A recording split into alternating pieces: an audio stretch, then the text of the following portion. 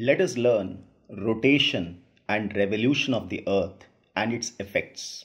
The spinning of the earth around its own axis, which is an imaginary axis, is known as rotation of the earth. Now this axis is tilted at an angle of 23.5 from the vertical. And with this tilted axis, the earth revolves around the sun, and that is known as revolution. So these are the two important motions of the earth, that is rotation and revolution. The axis of the earth is an imaginary line passing through the center of the earth as it does on the globe. The two endpoints through which the axis passes is known as North Pole and South Pole. The axis is tilted at an angle of 23.5 from the vertical.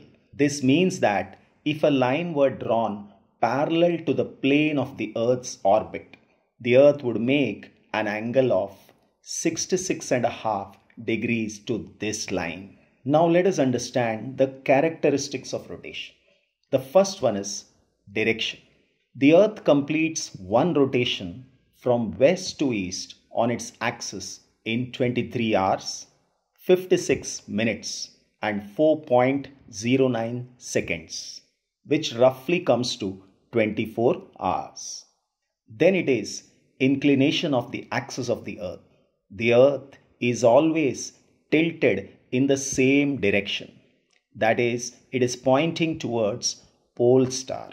That is, its north pole is pointing towards pole star as it is moving around the sun. Third is the speed of the Earth's rotation. The speed of the Earth's rotation at the equator is 1670 kilometers per hour because the circumference of the Earth is 40,070 kilometers. So at the equator, the Earth would be traveling 40,070 kilometers and it is covered in 24 hours. So in 1 hour, the Earth rotates 1670 kilometers per hour. So if we sum up the characteristics of rotation of the Earth, it is the Earth completes one rotation from west to east on its axis in 23 hours, 56 minutes, 4.09 seconds. That is roughly 24 hours. The Earth is always tilted in the same direction as it is moving around the sun. And the speed of the Earth's rotation at the equator is 1670 kilometers per hour. Now let us learn the effects of rotation. The first and the important effect is the day and night are caused by the rotation of the Earth on its axis. This is because a part of the Earth faces the sun and it has day, and the other part which does not face the sun has night.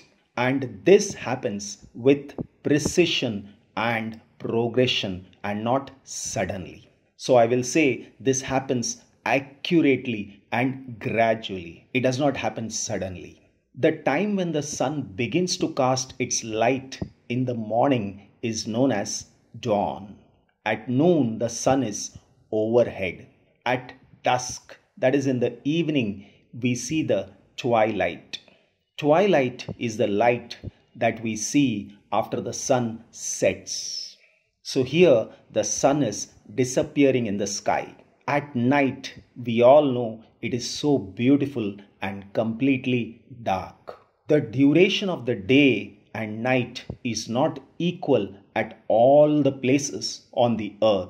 This is because of the inclined axis of the earth. If we look at the important latitudes on the earth, it is equator, Tropic of Cancer, Tropic of Capricorn, Arctic Circle and the Antarctic Circle. Now if you see the lines carefully in the southern hemisphere, you will understand that the duration of night is longer, and in the northern hemisphere the duration of day is longer than the night.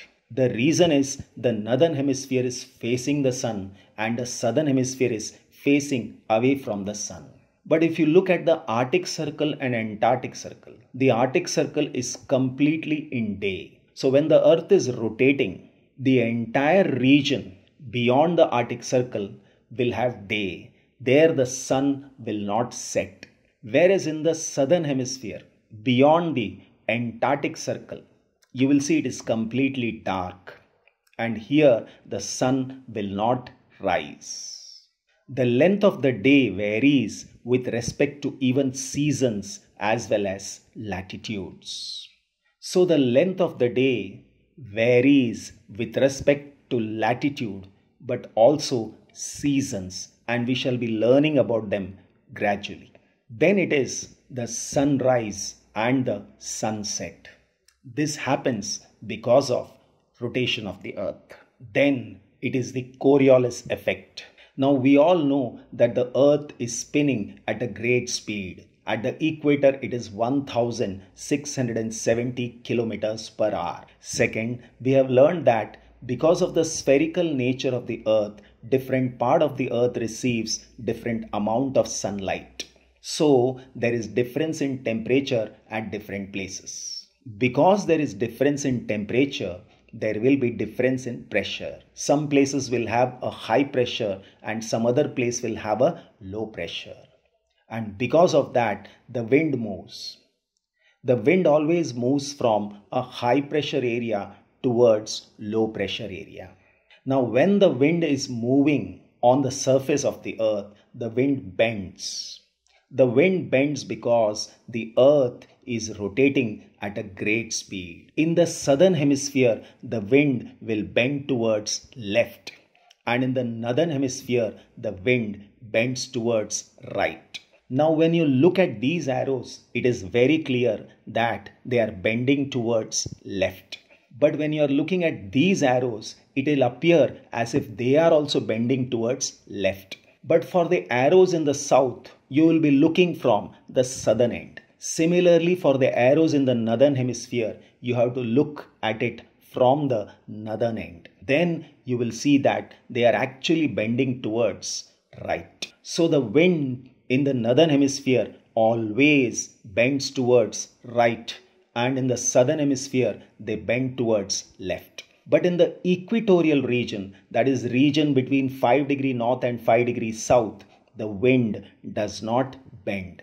These are the regions of doldrum, or we say these are the regions of calm, and these are the regions of low pressure. The next important phenomena that we see is the sun, the moon and the stars seems to move from east to west. Now you may say that you have seen sun moving from east to west. What about the moon and the stars? But actually, if you see in time lapse, you will understand that they all are moving from east to west. This is because the earth is spinning from west to east. Now this effect is similar to what one experiences while sitting in a train and looking out of the window. What do we see? We see the trees and buildings and everything moving in the opposite direction to that of the train. The reason is the train is moving at a very great speed. The same happens with the earth. When you look at the sky, it appears as if the sun, moon and the stars are moving, but actually the earth is spinning on its imaginary axis. Then the earth also generates centrifugal force. Centrifugal force is the force that is generated from the center towards the periphery, that is towards the edges. This is because the earth is spinning at a very great speed. It is the same effect that we see every day in our kitchen when we are operating a mixer. All the chutney will come and stick on the edges of the glass. And this is the reason that along the equator there is a bulge in the earth, and the earth is said to be geode shape. Then rotation also causes difference in time, because when the earth is spinning, some part of the earth has day and some other part has night. Some part of the earth there is sunrise happening and somewhere else the sun is setting. So different part of the earth will have different time. Then the short rotational period makes the variation of temperature between day as well as night moderate. So neither day nor night is extreme, it is moderate. The rotation and revolution also causes seasons and variation in the length of day and night, and we are soon going to learn that. So let us summarize the effects of rotation. The effects of rotation are occurrence of day and night, sunrise and sunset, Coriolis effect. The sun, moon and the stars seem to move from east to west, centrifugal force, rotation, and we have seen rotation causes difference in time, and the last one is the side of the earth. Now we have seen that the earth is spinning around its own axis and this axis is tilted. With this tilted axis, when the earth revolves around the sun in an elliptical orbit, that is the orbit that appears like an ellipse. Ellipse means an elongated circle. So when the earth is revolving around the sun in an elliptical orbit, we call it as revolution of the earth. And this leads to various phenomena. The earth moves at an average speed of 29.8 kilometers per second, or it is easy to remember 1 lakh kilometers per hour. So earth is spinning at a speed of 1670 kilometers per hour, and the earth is revolving around the sun in an elliptical orbit at a speed of 1 lakh kilometers per hour. Now if we see the revolution, the sun is not exactly in the center of the ellipse. Because it is not at the center of the ellipse, the earth, when it is revolving around the sun, there are times when it is closer to the sun and there are times when it is far away from the sun. When the earth comes closer to the sun, that time the speed of revolution around the sun increases. And when the earth is away from the sun, the speed of revolution reduces. This is mainly because of the gravitational force of the sun. Now, the earth completes one revolution around the sun in 365 days, 5 hours, 48 minutes and 45.51 seconds. But we roughly take it as 365 days and 6 hours. Now to adjust this 6 hours, we have the concept of leap year. And leap year comes once in 4 years. So on the 4th year, February, instead of 28 days, we have 29 days. And in this way, we adjust this 6 hours. Let us learn the effects of revolution of the earth. The first effect is the seasonal changes. Because of the revolution of the earth, we have in the first phase summer, in the second phase rains, in the third phase it is retreating monsoon, and in the fourth phase it is winter. Now how does this happen? Suppose we take these 4 positions of the earth. In the first position the date is 21st of March. In the second position it is 21st of June.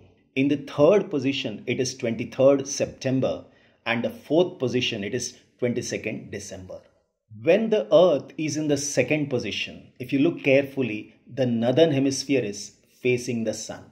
And when the earth is in the fourth position, the southern hemisphere is facing the sun. But when the earth is in the first position or in the third position, none of the poles are facing the sun. So the inclination of the earth's axis does not have any impact on the sun rays that it receives. So on 21st of March, vertical rays of the sun falls on the equator and the entire earth has equal day and equal night. But as it is moving from the first position to the second position, slowly the northern hemisphere tilts towards the sun. So in the northern hemisphere, the days become longer and the nights become shorter. And this gives rise to summer conditions, and we say in this phase it is summer in India. On 21st of June, the vertical rays of the sun falls on the Tropic of Cancer. This is the maximum inclination of the Earth's axis of the northern hemisphere towards the sun, and this is referred to as summer solstice. As we come to the third position, once again the day and night are equal, and in this phase India experiences rain. When the Earth comes to the third position, entire Earth has equal day and equal night. And as we come to the fourth position, the date is 22nd December. The southern hemisphere is facing the sun, and the vertical rays of the sun falls on the Tropic of Capricorn. And this is the time the northern hemisphere experiences winter solstice. So the first and the third positions are referred to as equinox because it is equal day and equal night. The first position is referred to as spring equinox, and the third position is referred to as autumn equinox. Then, as the earth is revolving around the sun, there are times when the earth is closest to the sun, and this position is called perihelion. And when it is furthest from the sun, it is called as aphelion. When it is closest, that time the distance is 147.3 million kilometers. And when it is furthest, that time the distance is 152 million kilometers. The minimum distance of the earth from the sun is reached on January 3rd, and the maximum distance, that is furthest from the sun, the date is 4th July. So aphelion happens on 4th July and perihelion on 3rd January. Next effect of the revolution is the creation of heat zones. The entire earth can be divided into heat zones like the torrid zone, which lies between 23.5 degrees north and 23.5 degrees south. This region is referred to as torrid zone or the tropical zone. Beyond 23.5 degrees north as well as south, up to 66.5 degrees, the region is temperate zone. Beyond 66.5 degrees in north and south, it is the frigid zone. So there are creation of heat zones. This again is because of revolution of the earth. So if we sum up the effects of revolution, it is first one, the seasonal changes, inclination of axis and the seasonal changes, perihelion and aphelion positions, and creation of heat zones. Thank you.